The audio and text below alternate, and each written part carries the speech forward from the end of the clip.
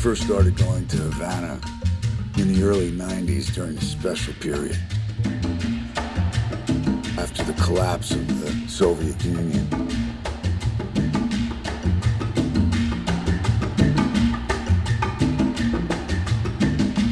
And there was this record stall. It was in the back of a old department store on Neptuno Street. It was like being in heaven. The records were cheap. The owner was a cool guy. Half the time, I didn't even know what I was buying. I found a record by a Cuban scat singer called Guapacha.